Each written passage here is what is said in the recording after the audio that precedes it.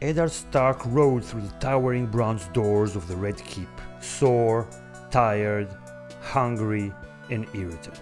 Hi everybody, welcome to another edition of our rereading A Song of Ice and Fire videos. This time, we're with the chapter Ned 4 of the Game of Thrones book, when Ned arrives at King's Landing for the first time as the Hand of the King, the second most important post in the realm. There are many intriguing themes in this chapter. Still, I feel that most of them are very apparent, and sometimes he does more telling than showing and hits us over the head with the insight we were able to garner for ourselves without him spelling it out. Like that in King's Landing, Ned is a fish out of water, that he doesn't belong, doesn't like it there, doesn't know who he can trust. In rereading, it is also clear to us that almost all of the people in the capital lie to Ned virtually all the time. So to keep things interesting, I'll try not to repeat stuff you already know. So I want to focus today on a specific angle, the political causes of the upcoming Westerosi civil war as depicted in this chapter. I'm going to focus solely on the clues that appear in this chapter because this is a recurring theme that we will surely be able to revisit in future chapters. If you haven't subscribed to the channel yet, make sure to hit that subscribe button. If you're already subscribed and you enjoy these reading videos, then hit that bell and you'll get a notification whenever I post a new rereading video. I'd also like to thank Chuck, Christopher, and NMK for supporting our channel through our Patreon page on patreon.com/GotAcademy. Thank you guys. So, ruling. Let's talk about ruling. He spends a lot of time in this book and in this series as a whole describing the different ways of governing and leading, the different systems of government, challenges and norms. It is one of the crucial ingredients, if not the main ingredient, of this story. Because this is a story of a kingdom that is experiencing a traumatic political crisis. As of this moment, in Ned 4, this crisis is looming and foreshadowed heavily. We are witnessing the small incremental steps and the context for the civil wars to come. According to Stanford political scientists David Lightin and James Fearon, several factors make civil wars more likely, with the two most relevant ones for this chapter being that they're more likely to break out in impoverished and politically unstable regions. Impoverished and politically unstable regions. That's pretty straightforward. The specific grievances of the parties that take up arms are less important than the factors that make these internal wars possible and make them go on and wreak havoc. It's not that the grievances are irrelevant, it's that solving a specific grievance apparently is not an assurance that the rebellion or conflict or war will stop.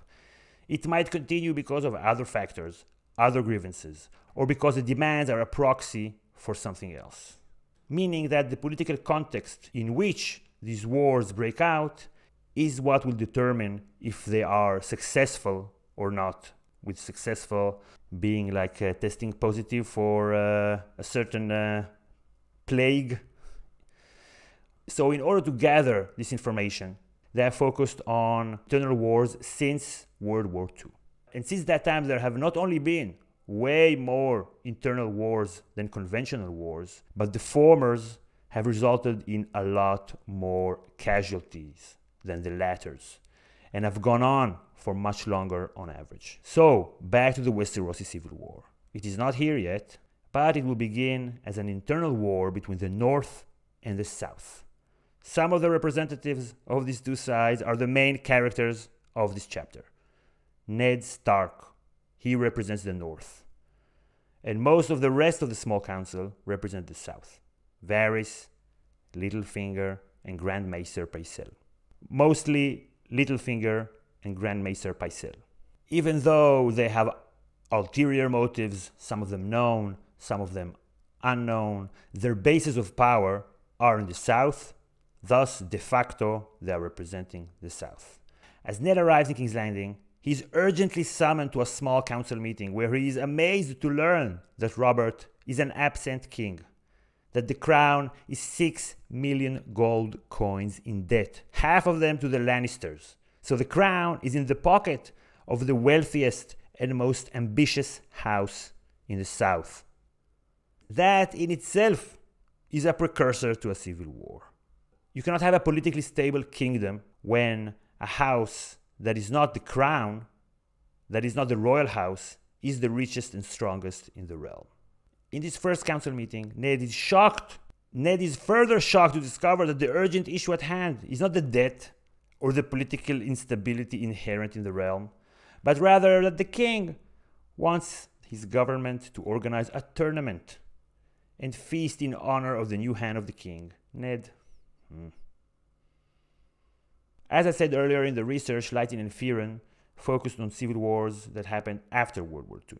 They wanted to look on post-colonial conflicts and see what were the causes that they broke out. And actually post-colonialism could apply to A Song of Ice and Fire in general and to this chapter in particular. The north of Westeros was colonized by the first men way back when, and then it was recolonized by the Andals, mostly in the south, but not exclusively. So you have in the north descendants of the first men, descendants of the Andals, and mixed. And later the entire realm, including the north, was conquered again by a foreign invader, Aegon Targaryen, who put his family on top in a political entity that he has created out of several warring kingdoms. It is likely that even without Littlefinger's machinations, the end result would have been a civil war. In this Littlefinger Tywin Lannister world, Ned, Tyrion, Catelyn, they're nothing but pawns, actors in a play someone else has written. They have no control over the foundational instabilities in the Seven Kingdoms. Okay, now get this. I'm going to quote directly from their research. And it's super cool because we get to learn a lot by focusing on A Song of Ice and Fire. Okay. The factors that explain which countries have been at risk for civil war are not their ethnic or religious characteristics, but rather the conditions that favor insurgency. These include extreme poverty, check. Political instability in new or failing states, check. Rough terrain enabling rebels to hide easily, oh well. There are plenty of insurgents later in the story, hiding in forests and mountains and caves and marshes and whatnot. Check. Large populations, check. External financing, check. Littlefinger in this chapter states that on top of the debt to the Lannisters and to the Tyrells, the rivals, there's also money owed to the Iron Bank of Braavos. Okay, so on to the small council meeting. We see in that scene one other thing very relevant for the upcoming civil war and the political instability. And that is that the government doesn't have a plan, a purpose, a strategy, or even coherent policies. No, there are the whims of the king that they must respond to, react to, and there are fires that they need to put out. Nominally, the council members answer to the king, but we know that Pycelle answers to the Lannisters, and that Ned answers only to himself, as does Littlefinger. Varys' motives are still unclear. Renly, at this point, well, who knows? Okay, let's put aside the Civil War academics. We'll have plenty more time to delve into it. There are a lot of really, really cool stuff there for future chapters. Now let's talk about Ned. Let's talk about Ned. The first thing he orders his people before he goes to the council meeting is Arya is not to go exploring. The man knows his daughter. When Ned enters the room of the small council, he's going into an ambush, as he did in his previous chapter when Arya was on trial for attacking the crown prince, and as he will when he'll confess by the end of this book of treason against King Joffrey, and as his wife and son will when they'll go into the Red Wedding. The council chambers are richly furnished and adorned, and he describes in great detail all the beautiful things in there and where they come from. From Myr, the Summer Isles, Norvos, Lys, and Qohor. There are also Valyrian sphinxes Sphinxes? Come on, George, is there an Egypt in this world? Maybe pick something else that wouldn't take us out of our suspension of disbelief. Anyways, there are Valyrian sphinxes flanking the door, with eyes of polished garnet smoldering in black marble faces. There are also statues made up of fabulous beasts cavorted.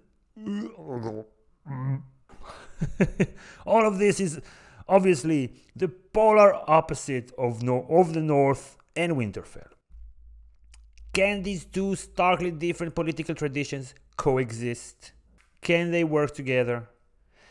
Ned does try to be diplomatic and play the game, and he is quick to realize that there is a game. He's not as stupid as it seems in hindsight, but he's making calculations based on personal preferences without thinking things through.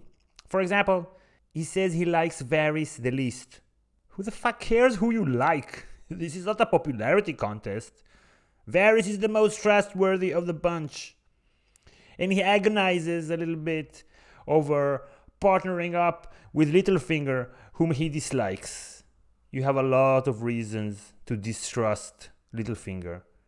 If he rubs you the wrong way, that's not one of the reasons to do anything with regards to Littlefinger.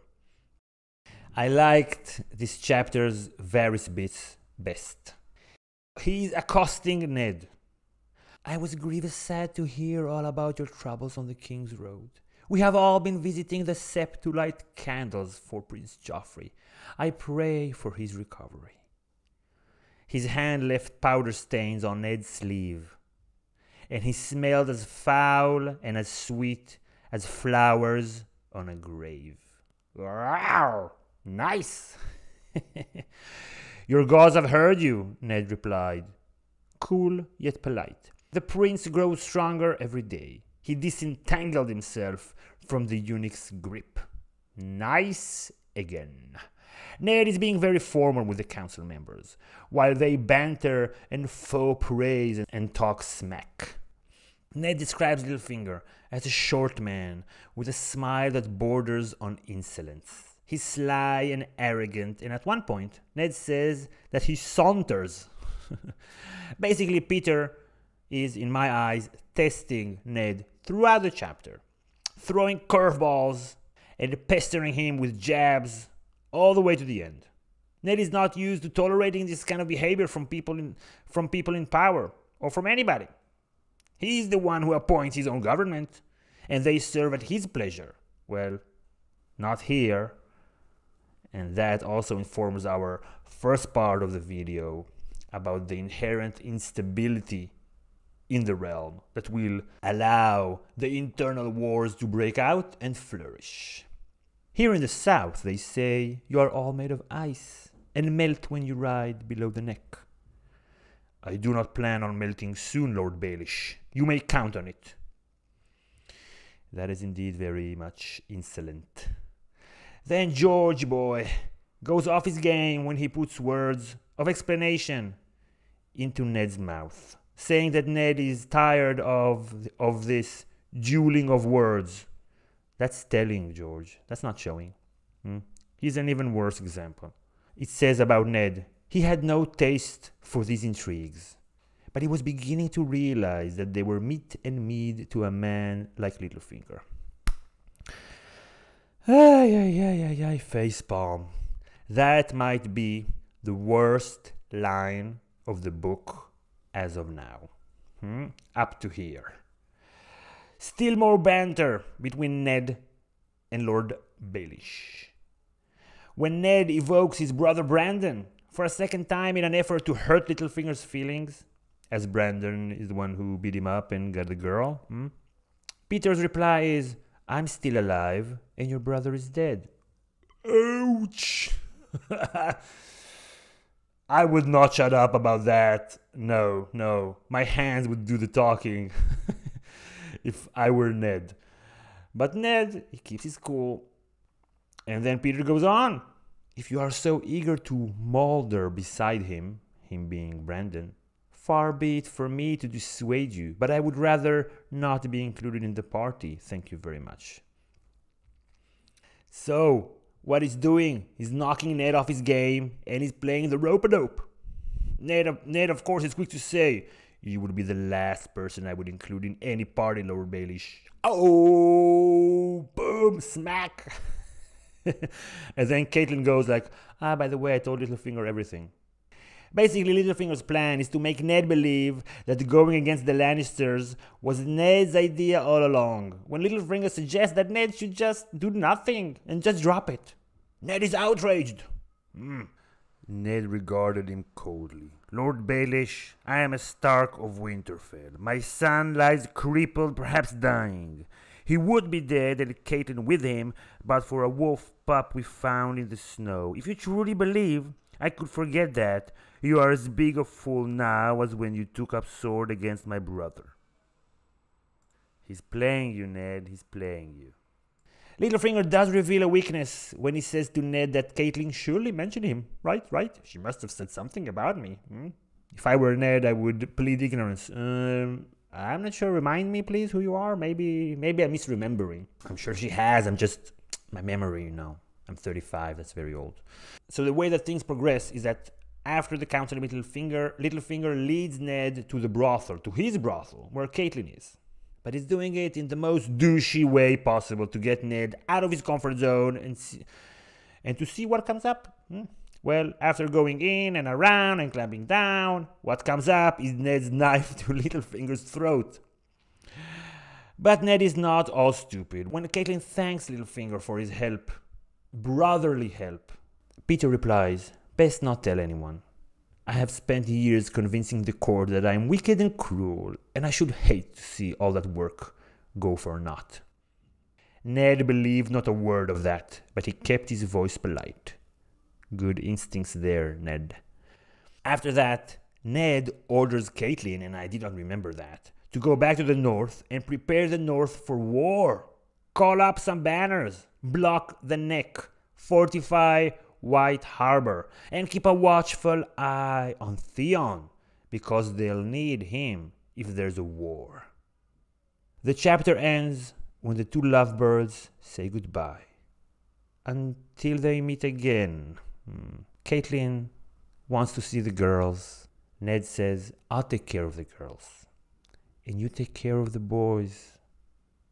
They embrace as if to keep Ned safe forever. And that's it for this chapter, and also that's it for this video. Thank you everybody for tuning in. Next up is Tyrion 3. Subscribe to get it. Bye everybody.